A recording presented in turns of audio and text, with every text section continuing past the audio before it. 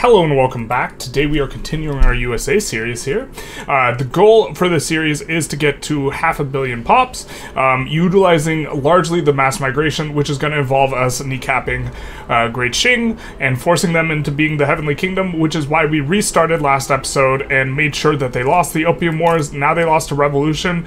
They're going to need their turmoil to build up, but hopefully after their turmoil builds up, they'll get the Heavenly Kingdom War, and we will side against Great Qing to make sure that Heavenly Kingdom wins, because Heavenly Kingdom has open borders, and this open borders is critical for our strategy. Other than that, we also did manage to go after the Mexico and do the Mexico stuff, take all of the Mexican dirt, which was pretty nice, as well as win the Civil War. So that's mainly what we did last episode. This episode will largely be recovering. We have quite a bit of turmoil in a variety of places as a result of, taking the dirt off of Mexico. I think so. Do we really not have turmoil? Yeah, we got some turmoil. And so, in addition to having turmoil from the Civil War, and so we're just kind of a little bit in recovery mode. We're going for some of the really soft expansion spots, and we're still trying to, leverage our economy to be as oriented towards the mines and the wood choppies as possible, and looking to export this stuff. And even, I think, to the extent that we really, really want to depeasant, because I think this depeasanting mechanic is much, much more valuable because migration is so much stronger, and so you can be in depeasant mode for longer. I think we're going to even do stuff like import steel, and we're already importing steel, to be honest, and also import engines. Anything that's coming off of an 800 construction cost building, I think we're going to be in import mode on these, because just kind of testing a new strategy. I don't know if this is correct. I'm not 100% sure.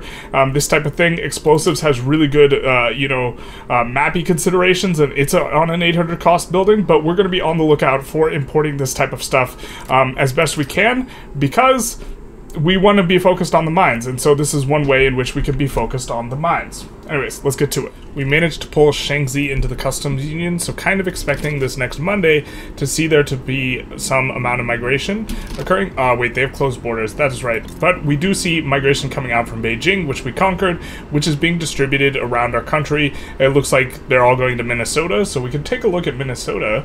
Let's see Minnesota's kind of classic American doesn't know where the states are. We can see here there is a Han community, and in fact, it's predominantly Han. Let's take a look at the culture map. We got our first Han takeover in Minnesota here, which is going to be super nice. We're probably going to be painting a lot of this Han if the strategy goes according to plan, and so we'll see how that is able to take off. Also, we have been getting some mass migrations, a little bit more than I would have anticipated. If we come into the ledger and we switch to mass migration attraction, we can see that we are getting a couple here and here, and if we sort by mass migration attraction, we see that we are in the lead, and the person behind us is our subject, and so yeah, we got them as a subject for free. They're using edicts, we are currently not, and we still have an enormous mass migration attraction. Beyond that, we're going to be going for open hearth process so that we can use Carnegie Steel Company, which is quite strong. This is the thing one of the thing, but thing two of the thing is, of course, that after this, I think we're going to make a little bit of a line for steel frame buildings, which is naturally a very good tech, but on top of being a very good tech, gives us the Statue of Liberty, which gives 25% migration attraction, which is very, very strong on top of that. And so we will be going ahead of time, quite ahead of time, but this is okay because we are kind of in the #1 tech bracket as of right now, and we don't mind spending money to go ahead of time and then just let our natural spread fill in the gaps. This is inefficient, but tech is, as you can see here, we're not natural spreading any production tech here. We're waiting for someone else to get the tech so that we can start researching it, and so we're gonna go ahead of time on the open hearth process, and then our natural spread will take over from here. Because we have no natural spread on production, we are more incentivized to go ahead of time so that we can make use of the tech spread. Anyways, continuing on. A little bit of an interesting situation. We're trying to pass public health insurance with 2% enactment chance, which we don't come up with that often, but it's a nice law, and it's good for the migration playthrough, and it makes the trade unionists happy, and they're demarginalized in government, but if we pull them out, they'll instantly marginalize. Really, really nice to be getting their bonuses, but we get an ultimatum, and we're just going to hope to roll something that's going to give us some enactment chance, and this was pretty much it.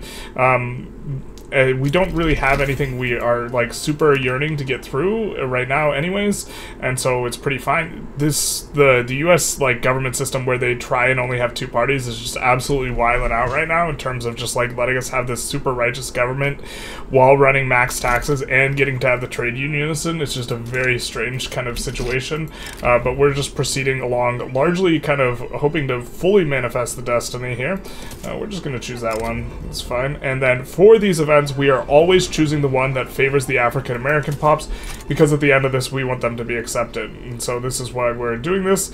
I think once we finish colonizing all of this stuff, then we will get the event with the UK, provided we have good relations with the UK, which we do largely on the back of a trade agreement. We, in theory, should probably try and run more trade, or probably should try and, you know, remedy our relations with France, so that we don't get our pie thumbed quite a lot later, but for now it's kind of fine.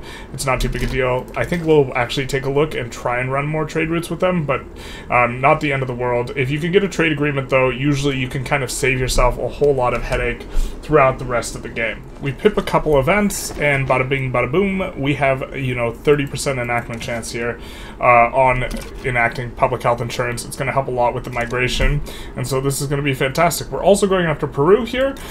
You notably can annex them immediately after doing like the Peru shuffle, I guess we could call it, and they have quite a bit of resources. They have a decent chunk of arable land, and they're going to work quite nicely for our you know, attempting to pull migrants in thing, because a lot of their arable land is unused, and so I'm not sure if we incorporate them right away though, because they will incorporate really quick, and so this will pull down our average for some time, but it's probably maybe it's worth incorporating. We have a lot of levels of police, so we can kind of negate a lot of the effects of the oh my god, clicking on institutions is hard. We can negate a lot of the effects of the turmoil with these, and it will also help to just bring all of our institutions, so we probably incorporate a little bit aggressively here. New Granada's also really popped off, which was kind of interesting to see.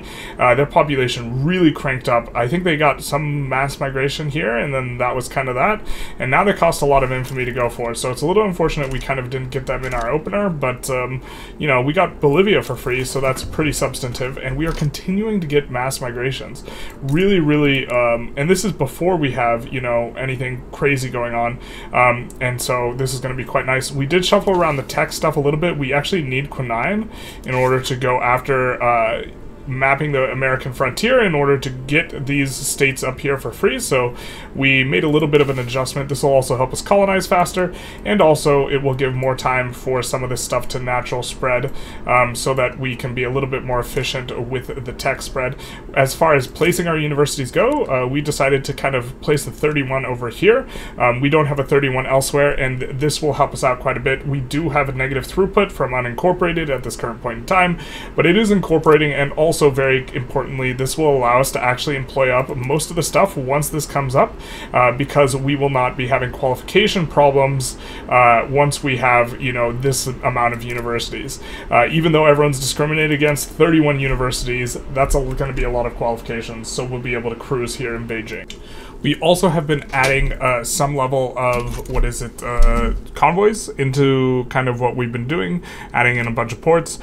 We want to increase trade route size quite a bit. You can see we're exporting a ton of hardwood, a bit of coal, a bit of wood. We're importing, you know, some things. Some of these, well, I guess that's most of the ones that are costing.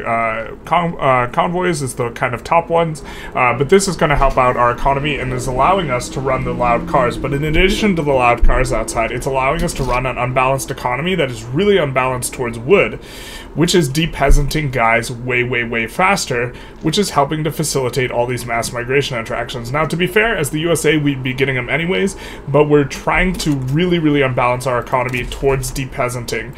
And included in this is we're also going to be building quite a lot of fish as well, but for now, we're going to be a little bit more focused on the wood and the mines because we have companies for these. But as, you know, the wood and the mines start to get kind of exhausted in terms of what we're able to do, we're going to put on auto expands on the fish as well.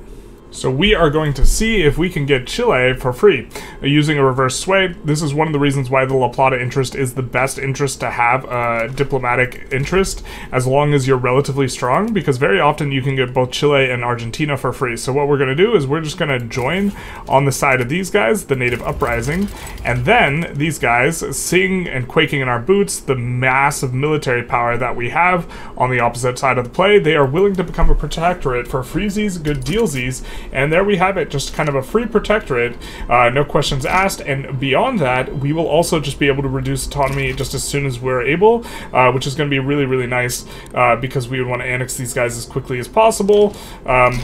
They have migration control, so we can't siphon off migrants from them. And hey, after some improving relations with France, they're willing to accept a trade agreement. It's probably unnecessary for us to continue to improve relations with them, because we will get to getting positive relations from the trade agreement, which will help greatly to maintain positive relations with them. And then with the extra influence, we can float, we can decay our infamy faster, which is going to be pretty nice as well. So we're trying to pass proportional taxation, the one that we did some funny business for trying to pass before by going back to, what is it, per capita taxation, or rather land-based taxation. The reason why you do this, go back to land-based to go forward, is because nobody except the trade unions supports going to proportional. However, because of the funny business we did last episode in regards to, manipulating the clout and this sort of thing, we do have the trade unions in government, and if we just high roll, like at the start here, and get some enactment chance, we're actually in pretty good shape to pass it, so this is pretty nice. Pretty nice. And this is all because we intentionally abdicated, wrecking everyone's clout except for the trade unions, and then once we put in government, they get to stay in government alongside the USA's, of course, absolutely insano parties. The Industrialists lost so much clout that they actually aren't eligible to be their own party anymore, which means they're getting 0 votes, which means they have basically no clout. And so the clout collapsed, and so we basically have a hyper-legitimate government with all the interest groups in government, and they're all super happy, and we just, well, okay, we're losing out on the Industrialists. That's kind of it. But other than that, things are going absolutely spectacularly politically wise. So we have a type of diplo play that I don't launch too often, which is just a we're gonna break up Brazil type play. They added some new releasables to Brazil that I think make this sort of play a lot better, where we're gonna try and liberate Amazonia, Minas Gerais, and the Confederation of the Equator, and then this way the pieces will be much more bite-sized in terms of us gobbling them up. I think, what can we do here? Reaches the summit. Alright, we'll gain minor progress here. I don't think we need whatever prestige or what have you that we can generate from there. Kind of plugging along with proportional taxation, or on it. And it's looking like we're going to have a really, really easy diplo play here. Between our power, which we are largely, when we have a big fight, we're largely just leveraging the army with 50 conscripts plus 50 conscripts from Beijing. And then when we are not fighting with that, we just kind of wave our magical frightening stick at the enemies, which is this 300 plus 100 conscript army from the USA, which we just never conscript up. And then with the small ball expansion, we are just going for utilizing these lancers plus skirmish infantry. Just this 20 stack is more than enough to do kind of the small ball-y type of stuff. And we're just proceeding along like this. Tragedy has struck just as soon as we realized that we had Mr. Abraham Lincoln. He's already dead. It's just like going to the theater. Terrible. Absolutely terrible. I fear that I might have made a horrible mistake. I don't recall having to pass racial segregation before we finished Reconstruction, or having to get rid of racial segregation, but maybe we have to in order to accept African American pops. And it seems that maybe we just only have Yankee as the primary culture. That would not be ideal. I think that might be the case, in which case I messed up here. And it shouldn't affect the overall trajectory because we are planning on going multicultural anyways. I think that this will reduce peril, sure. But this is not good. Damn, that's unfortunate. I didn't realize we had to pass. I mean, it makes sense that we would have to pass it, but I didn't realize that we had to do cultural exclusion before we finish Reconstruction. That's uncomfortable. I mean, we can't incorporate. I don't even know if the strategy involves a lot of incorporating African provinces anyways, because we're trying to keep our average up high. In fact, I think we actively kind of don't want to do that, but it's definitely suboptimal, and so we did make a mistake there, I think. Yep. So we managed to yo-yo sway France here into giving us bankroll, which is absolutely spectacular considering that's just a native uprising they have to worry with. And we'll take the enactment chance, knowing that the election is secure in the hands of our only party here. We have one party, the party always wins. It's like having single party state before single party state. And with this bankroll is going to be such a banger for us. We're getting 17, or we're getting 18k from Diplo packs right now. We're going to see if we can get a loud car outside and reduce the autonomy of someone somewhere. Well, we'll roll the dice on these guys. They say no. Terrible. This is a tragedy. That is a really loud car. I don't know if you guys know, but that car is the truth. That might be a motorcycle. No, that sounds like a car. But anyways, the point is that we will be getting, instead of 17k, really just want to emphasize this as soon as we get the turn of the event.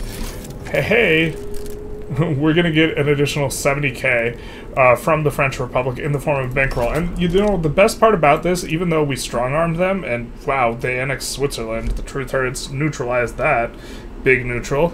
The best part about this is it also gives us ticking positive relations with them, and quite a bit from them bankrolling us. We do get open hearth process, and we also managed to pass the tax law. We're going to go for cultural exclusion. I don't know if this will give us African American as primary culture. I think we have to do it before Reconstruction, but we're just seeing if we can do it late. But and even if we can't, we don't want to discriminate against them anyway, so this is going to be useful to us. And now we can swap out the company. I think we're going to retain the steel mills company, this company here, and instead we're going to disband. Well, actually, we could disband the wood company. I think we still have a lot more chopping to do, so we're not going to disband the wood company just yet, but instead we're going to disband this company for Carnegie Steel, which is going to give it railway building throughput and throughput on these. And notably, this is something I just learned earlier today. Apparently this was from the latest patch. The construction bonus stacks. Now it stacks in a way that is diminishing returns, so instead of getting 33% construction bonus, we're going to get a 1.5 times this on specifically the iron mines, which is going to allow us to construct iron mines much faster, but it's also going to give us throughput and construction on steel, which is going to be pretty nice because the next tech we have coming in is going to be steel frame buildings, both for the construction, which we can now very easily afford, as well as for the good old Statue of Liberty. So kind of rounding out this episode mainly with just kind of repairing and like fully integrating and like all this big nice USA, nice strong foundation on top of getting a bunch of stuff for free, really, because we got Chile for free, we got Orania for free because they were revving, we got this bankroll for free, we got that cheddar, we got that bag. So we are anticipating coming up on steel frame buildings, so we don't want to add a bunch of new construction sectors. So instead what we've done is we've pulled down the taxes quite a little bit, which should raise SOL. It should help us to generate some more loyalists, at least on a short-term basis, and so this will be fine. And then we can re-increase the taxes when we need to. We want to be running like a slight deficit here, and so that'll be pretty comfortable.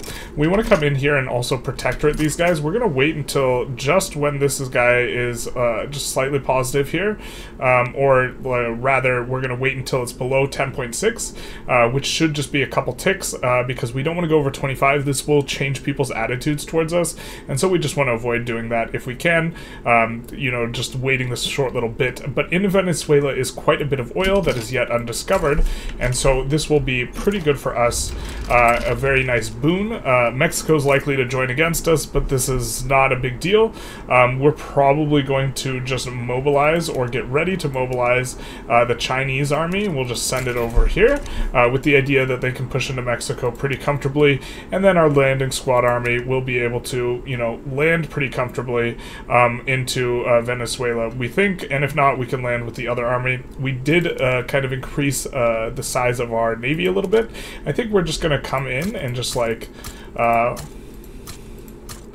add a little bit just to make things a little bit smoothed out in terms of our navy, and these guys won't even need to come up a full level, and instead we will just get to increase by 16 the size of our navy, so we can land a bigger squad if we have to. And a big navy is always something that's kind of nice to have. Ooh, I thought we were under it. This is unfortunate. It changed people's opinions towards us. We wanted to be underneath 25, not exactly 25. Good old paradox math on some one of those little bits. So we finally finish mapping the frontier. We get wonderful news, no longer busy. And we've mapped the Great Salt Lake. Now, do we need to map more stuff, is the question. We might have to map more stuff. We have to be at peace, though. Just kind of checking in on the Oregon border dispute. We need to discover the Oregon Trail. So we've just come as far as Great Salt Lake. This war is a little bit bigger than we had anticipated, so we're mobilizing our absolutely humongo army, and we have these guys coming in. We should probably actually, here, let's recruit this guy. I'm going to promote this guy a little bit. He is a radical petite bourgeoisie, which is kind of a little on the better side, so I don't think we're going to fire him anytime soon. And we will make sure that we have enough guys to lead here, but we should be able to push into Mexico with this. We are trying to land here, and we are struggling a little bit, but it looks like we're going to get in here eventually. We want to turn on baking powder so we don't forget, because we always forget, and we are going to be continuing on this way. This is going to get really expensive really, really quick, though. You know, actually conscripting up this like 500 stack of conscripts, and we should probably have multiple stacks, one of where, okay, we reasonably want to conscript up another 50 guys, rather than just, you know, throwing the book at Mexico, but this is the soup we're swimming in, at least for this war. Well, it looks like we'll be getting a big chunk of Guyana, because we just swayed in to Dutch Guyana onto their side, doing a little yo-yo sway for Dutch Guyana, and we also traded the UK for the British Guyana, and so now we just need one last Infinity Stone, and we will have all the Guyanas. We also reverse swayed, we'll just gain progress here. We also reverse swayed in order to get Argentina, and so this is going to be pretty good. We are getting ticking positive relations. I think we're going to bankroll them when we get the chance, just so we can reduce autonomy. But just to be clear, like in terms of our market, we are doing pretty good as far as the Americas go, making a whole bunch of progress here.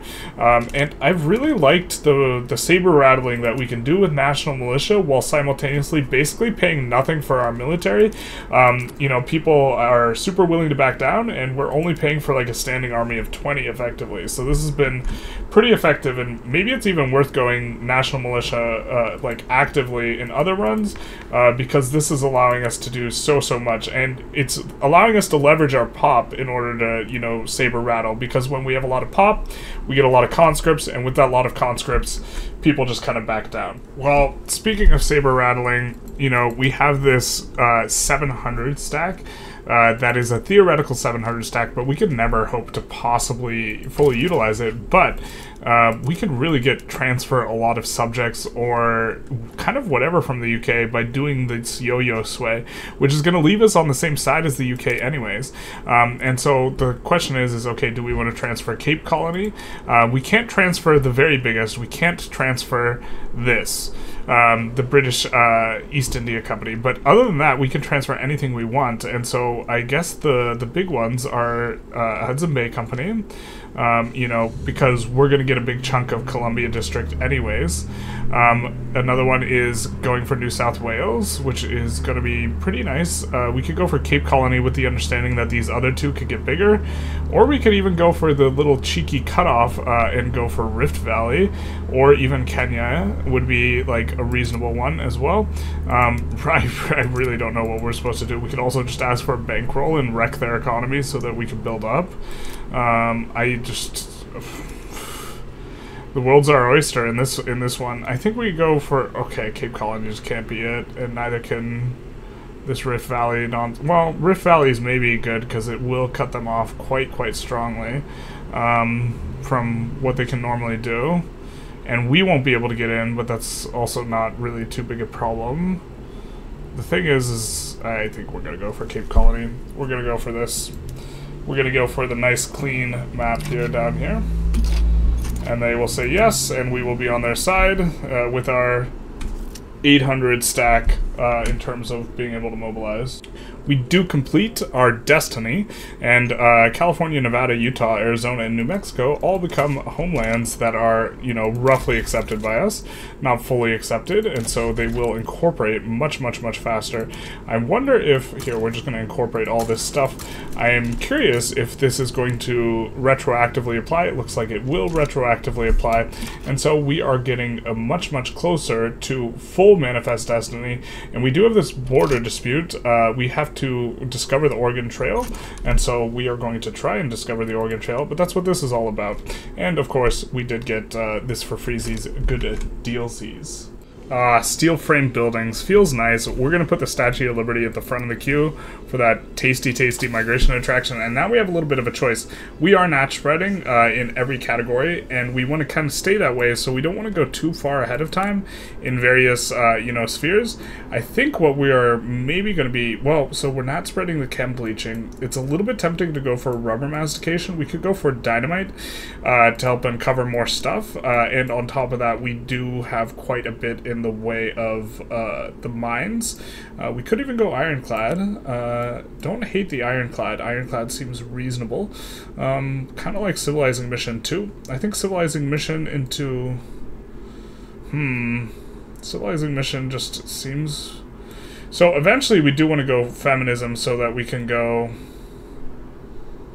yeah, let's go human rights here.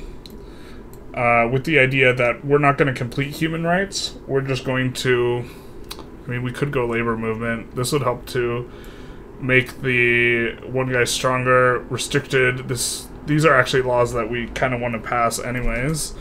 But we actually really like our political situation. It's super dirty because we only have one political party. Industrialists want to join. If they joined, it would be not very legitimate, but with as it stands, they just get to be hyper legitimate. We get to have this 100 legitimacy.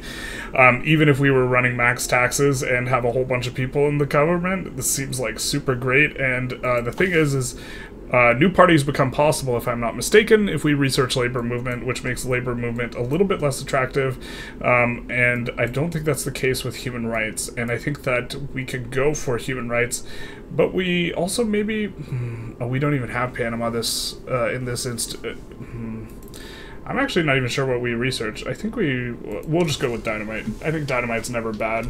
And then we'll just keep an eye on what else is going around over here and maybe go for some of the stuff we mentioned. So we've also turned the taxes all the way back up. We started to import glass in addition to having it at the top of the queue here. And we've started to turn on the construction sectors, moving from about 250 to 400 pretty quick here. And we're still making money. I think we let kind of the markets resolve a little bit. We do have to keep an eye on this glass. The glass is a little bit expensive. The steel's a little bit expensive.